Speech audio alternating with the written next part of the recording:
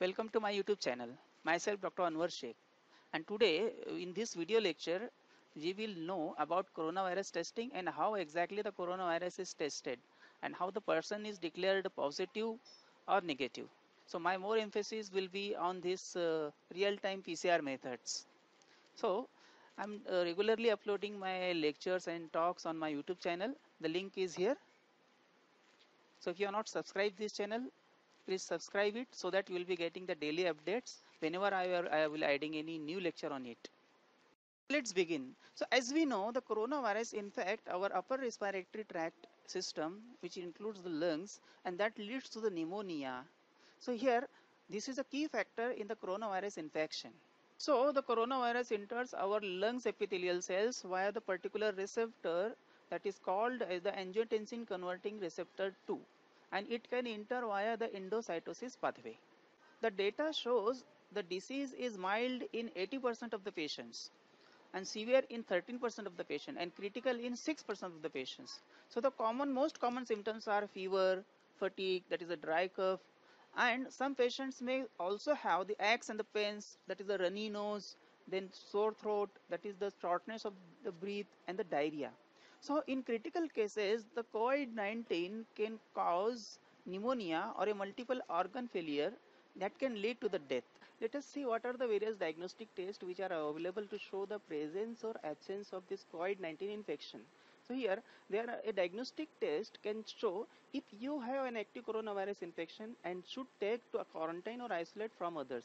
So currently, there are the two types of the diagnostic test, that is a molecular rt-pcr that detect the genetic material, and antigen test that detect the specific proteins on the surface of the viruses. Whereas the antibody test looks for the antibodies that are made by the immune system in response to a threat such as this coronavirus infection. So let us see here the different consequences about this test. That means if the test is known by some other name, then what are the sample collection method, then time taken to get the results in this different tests, is there any alternative other test is also needed along with this, and what are the result indicate of this test. So let us see one by one. So molecular test is also known as diagnostic test, viral test, molecular test, nucleic acid amplification test, and the rt-pcr test, that is real time PCR testing. Whereas the antigen test is also known as the rapid antigen test, antibody test is also known as the serological test, then serology, blood test, and serology test. So the next part is sample collection. So sample collection is the most important step. So in case of the molecular test, the nasal or the throat swab is taken. Sometimes the saliva is also taken. In case of the antigen test, again the nasal or the throat swab is taken. In case of the antibody test, the finger stick or the blood is drawn. That is the method of collection of the sample. So let us compare how much duration is needed to get the results of this test. So in case of the molecular test, you may get the result on the same day, or depending upon the location of the lab, or up to a week. In case of the antigen test, it is a rapid one and you can get the result in 1 hour or less. Whereas in case of the antibody test, again the same day, or depending on the lab, it may take 1 to 3 days. So now we will discuss the mechanism of the molecular rt-pcr test. rt-pcr stands for a real-time polymerase chain reaction. So these are the various steps involved in this test. First one is the nucleic acid extraction, followed by adding the various chemicals which include the prime and the probe and the extracted DNA, buffer and all. And after that, it is given to the real-time PCR instrument where the amplification of the DNA is done. And after that, there is the analysis of the result, and to show whether the result is positive or negative. So step by step we will see in detail. So before starting, let us briefly discuss something about the coronavirus. Coronaviruses are the viruses in the subfamily of the orthocoronavirinae, in the family of the coronaviridae, and they belong to the order Nidovirales. They contain the important genetic material, that is single stranded positive mRNA genome.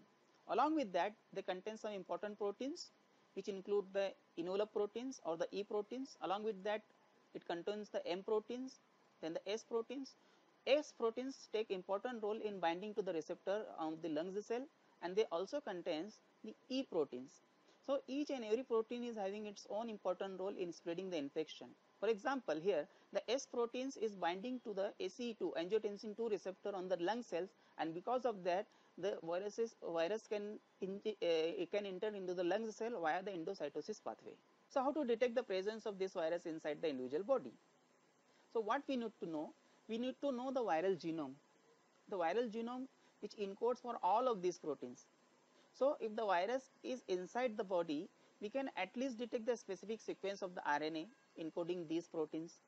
So among most important proteins, the virus need for its survival is encoded by ORF1A and ORF1B region, which encode for the enzyme replicase, which is an important enzyme for the viral RNA replication.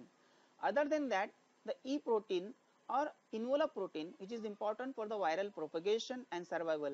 Other than that, many important proteins such as the membrane proteins that is encoded by the M region, these are also important.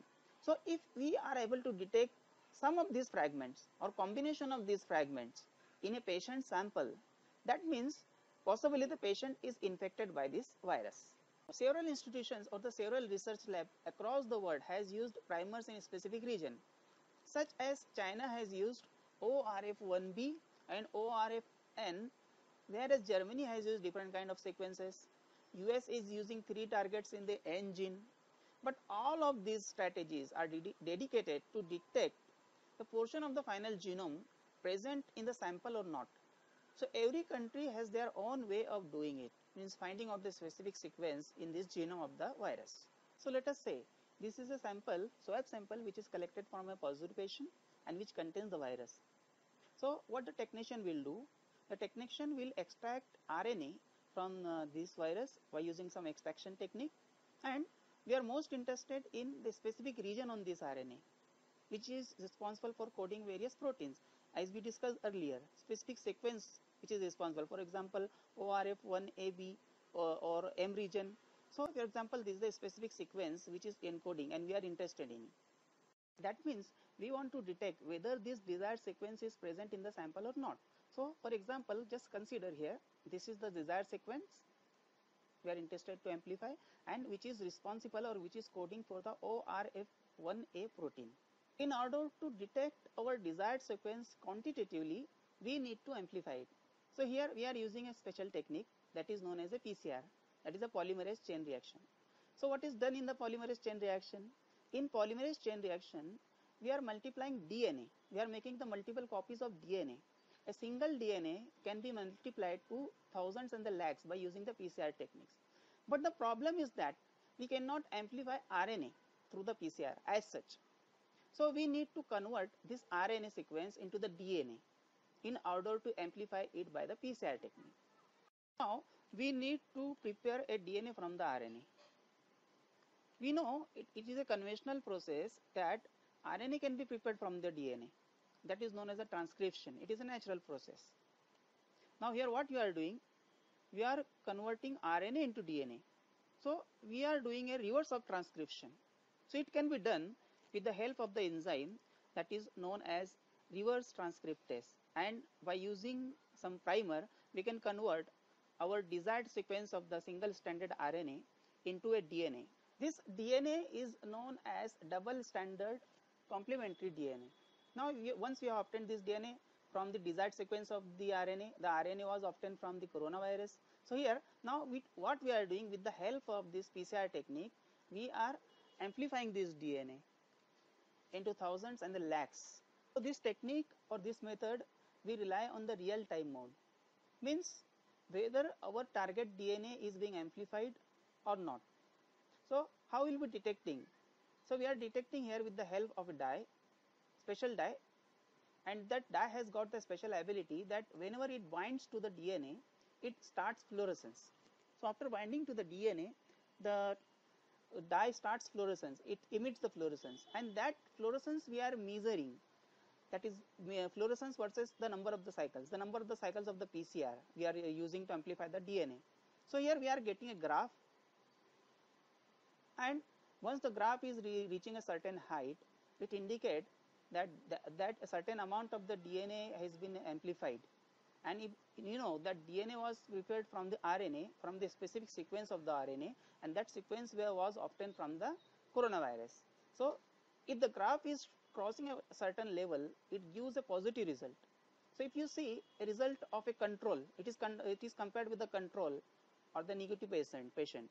So we can compare with that one, and we can say that the person is suffering by the corona, it is positive or negative with the help of this technique. So it is the basics of this technique, that is known as the real time. As it is working on the real time mode, so we are saying it is a real time PCR technique. These are the references which I used to prepare this lecture.